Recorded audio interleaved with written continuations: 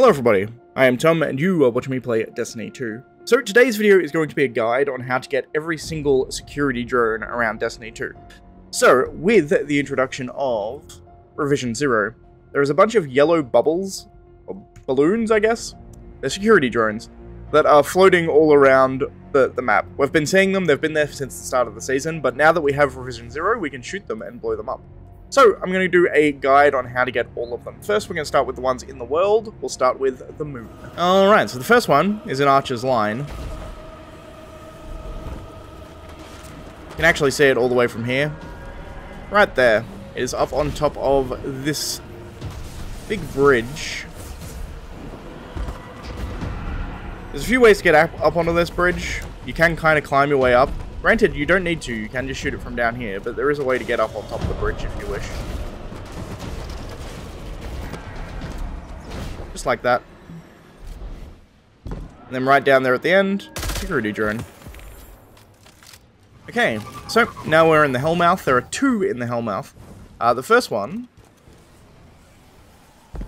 is right here. This is near the K1 Logistics Lost Sector.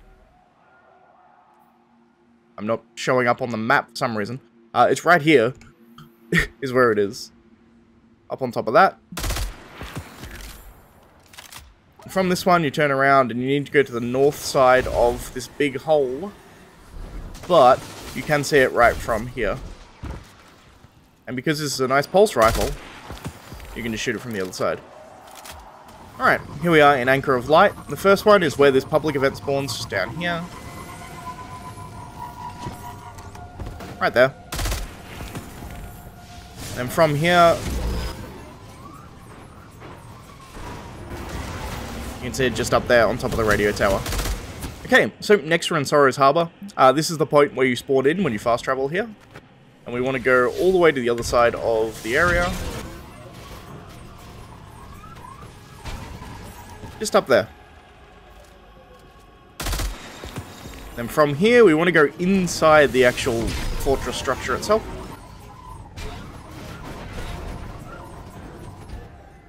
And just up there. Now, for the next ones, they're in each of the lost sectors. So we'll take the lost sectors in order, and we'll do each of them. Be back momentarily. Alright, everybody. So, K1 Logistics is the first lost sector. This is in Archer's Line. The entrance is here. Once you get all the way to the end to the boss fight, it's the boss arena right here. Right on top of there, as you walk, this is the entrance you walk in. Just on your right. Just there. Alright, everybody. So, we're in K1 Crew Quarters, which is the one in Hellmouth. This lost sector here. So, this one is right here. It's after you come up the top of this hill. That's the entrance over there. You come through the entrance, come up this hill. Just before you jump over, right there. Alright, everybody. So, we are in K1 Revolutions. Or Revelation, I should say. Which is in Sorrow's Harbor. Interestingly, there's none in K1 Communion, so you can ignore this lost sector. But there is one up in Revelation. So you come through the start, run through until you hit the point where you're on this floating platform, and you have to jump over to the other side, and it's just there. And with that, that should be all 10 on the moon. There you go, destroy all security drones and Revision 0 on the moon. Moving on to Europa. Alright, everybody, so we're here at Cadmus Ridge. First one, as soon as you enter Cadmus Ridge, from the start area, it's right there, you can see it immediately, it's underneath this big structure. The next one is over this direction.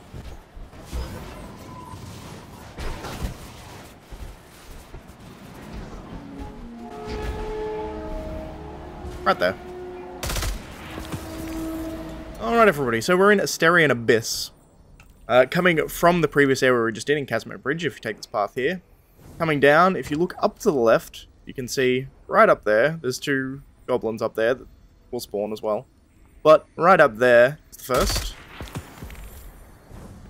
The next one, if you keep going in a straight line from that entrance. Right here. Okay, so next is Eventide Ruins. This right here is the spot that you will spawn into if you fast travel here. First one is if you come into this building, where you usually enter the Lost Sector. Right up there. It's the first one. The next one, if you come back out this door, you head over to where the start of the Deep Stone Crypt is. There's one right here. This is the door that enters into the crypt. Right there. Okay, so the last one that is not in Lost Sectors is in Beyond. If you come... Actually can't see it, it's so far away when you load in. It's actually uncut. But if you load into Beyond, where Elsie is, and then head over this way a bit, you'll be able to see on top of this thing, there's a balloon right up there. Next off, we have the Lost Sectors. Alright everyone, so we're in the Perdition Lost Sector, which is the one in Cadmus Ridge. You get all the way to the end, beat the boss.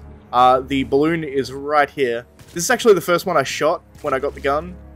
This was the one I tested to see whether or not this is what was actually happening, and that's why I started making this video. So I shot this one before I started recording, but there is one just sitting right here. Alright everybody, so we're now in the Concealed Void Lost Sector. Once you get into this room here with all the Vex Milk on the floor, jump across, and it's right here. Nice and easy. Alright everyone, so we're in Bunker E15 Lost Sector. Once you get to this room here where you kill the Minotaur, you can see it through this glass, but you can't get to it yet. What you need to do is run out into this next room. It's the big main room before you get to the boss.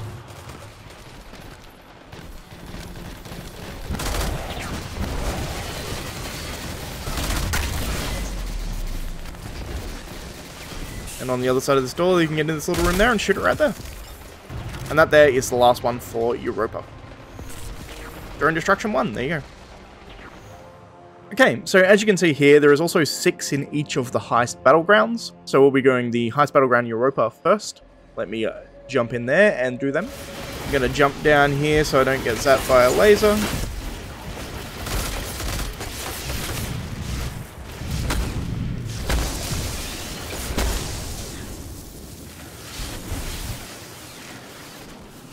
But just up there is the first one.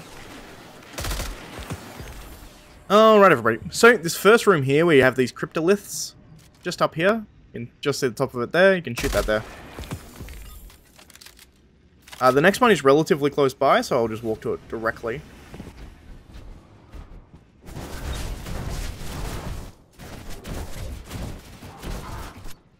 As you come down this corridor, right here. Okay, so when you're in this room here with these pods that keep flying by just before you jump down towards the big head, right here. Alright, so after jumping down through that section here, you can come down to just where this the big totem is that the chorister goes, and just down on this pipe is the next one. Alright everybody, so the last one is inside the big Clovis head room. You can largely ignore all the enemies. It's just right down here, all the way to the right, just down here.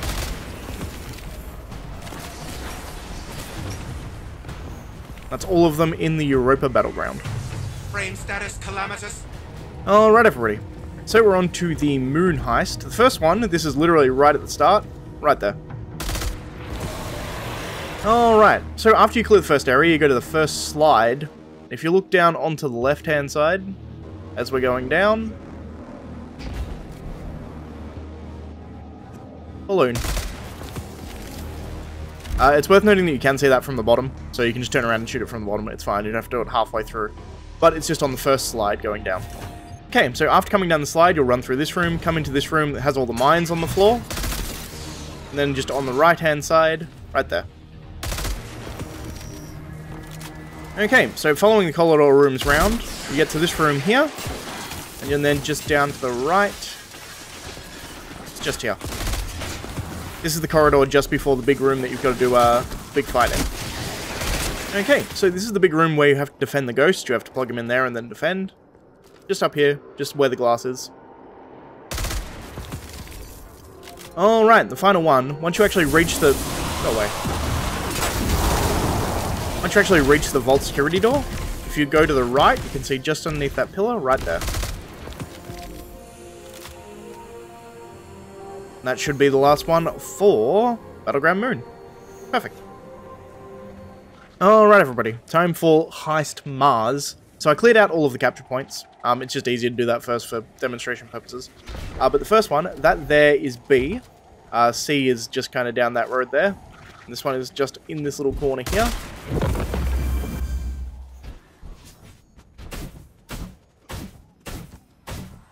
Just here. Underneath where the chorister goes to link his thing. Alright, and then after destroying the hive gunk, right up here, this is where you enter after destroying the hive gunk, right there. Alright, so when you first come down and drop down into this scaffolding area, you come from up there and you kind of jump down and land here. Before you jump over, climb up and jump over to the next platform, just head over this way. There's one right here. And I'll keep going because there's one in the same area pretty much. And just up there, this next one.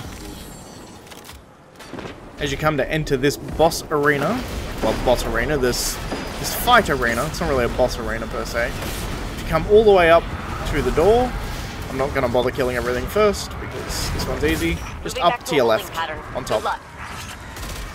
And that there is the last one.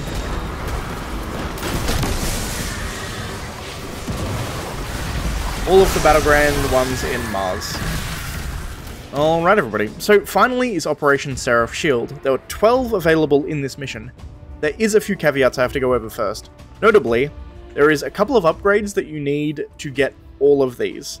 Strictly speaking, people have already found a way to get them all. I'll have in the description a link to a video that shows you how to do all of the out-of-bounds skips to get the ones that let you get past security doors. And if you have any kind of very fast movement, i.e. Eager Edge on a sword, shoulder charge on a Titan, Icarus Dash might even work. All of the laser grids you can actually get through very, very easily, so I'll show you how to get through those and how to get all of them with those. But for all the ones behind the doors, I'm not going to show you the out-of-bounds skips, because honestly I can't bother going out of bounds for a sparrow, because that's all you get off this Triumph, right? You collect every single one of these, you get a sparrow. It's a nice looking sparrow, but I can just get it next week or the week after, whenever we get the unlock for getting through those security doors, right? I'm not that worried. But I will have in the description a link if you want to complete this all in one go. There will be a video in the description how you can go out of bounds to get the last couple that you need. But, let's go. Alright, so directly before the entrance to this place, there's a little ogre standing there, letting you go into the front door. There is a little platform that you can land to underneath. Right here. This here is one of the security clearance upgrades. There is one right behind this door. As I said, all of these ones are unobtainable now, technically, although they all have out-of-bounds glitches to get every single one of them, so you can get them. Nevertheless, it's going to be behind that door. Alright everybody, so in this first room, this is the first place you get the scanner once you're aboard the actual satellite substation. You scan the first thing, go through that little grate in the back to come all the way around here. This is the second hack option. But this laser grid here, as I said, if you can go fast enough, you can go through them. Just make sure you're not hitting every single one of them. But it allows you to go through and get this one. Alright, so the next one is in this big yellow room, where you pick up the scanner. This door here. Alright everybody, so in this room here, just before you go into the room that will fry you if you don't walk on the correct pattern, you can see it just up there is where the ball is. Actually getting in under the stairs, there's a little opening here, and you can shoot it. Alright everybody, so after you pass through the laser wall room, whoops, you get to the first room where you have, there we go, I've got Operator. The first room where you actually get introduced to Operator, and there's a door right here that you need the security upgrade to go through. Unlock this door, and it's right on the other side of this door. Alright, so you come into this room. This room is the one that has two Shriekers in it. There's a Shrieker up there and up there. We have another laser wall, once again. I did it at the wrong height. I need to be a bit lower to get through there. The way it works, by the way, is you need to go fast enough through the middle. It's very strange. I don't know why it works. I would have thought it would just be going fast enough through them, because you take literally no damage when you do it correctly, but it's interesting that Eager Edge works. It's very strange. Nevertheless, there's one right behind here. Also, secret chest here. So that's fun. Alright, once again, we have another secret door. Opens up a vent, but we need the upgrade to get in there. Okay, everybody. In the big boss fight, where you do the 3 Briggs and the big hive guy, there is another security door just here. Once again, on the other side of this door, you'll get another balloon. Alright, everyone, we're back. So, after you do the spacewalk, you come up and you enter this room here. Just on the left, you can see this room here that's got the lasers. Once again, we can eager edge through here. And turn around and we've got ourselves another one. Okay, for the record, this room here, just after the room we were in, you come in here, you kill off the rest of that big hive boss that you were fighting. This here is the door that we actually need to get into. You can see these are all lighting up corresponding to the ones we have. Alright, everybody, so this room here is the one just before the boss. As you can see here, there's a rally flag spot there.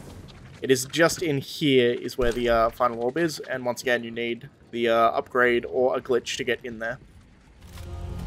Okay, so the boss is now defeated. And with the boss dead, the last 2 are in this last room. So if we come through to the final room of the dungeon, you have one over here, which again you need the upgrade to get through the door. And then we have another one over here, which we can eager edge through. I took my sword off because I did the boss. That was dumb of me. I just pulled out my linear fusion and killed myself. There we go. So there's one in here.